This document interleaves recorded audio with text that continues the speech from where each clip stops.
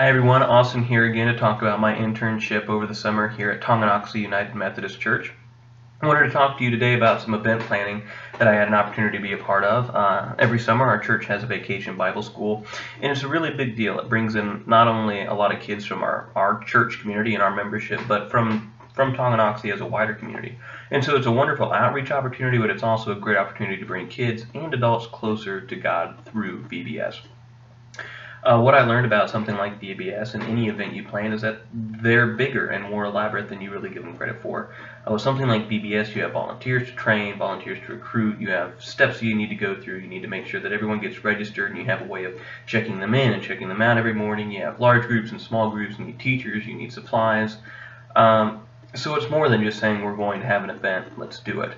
So task things out, make a list, make sure you work with people because they're going to have different ideas and usually better ideas than you do yourself.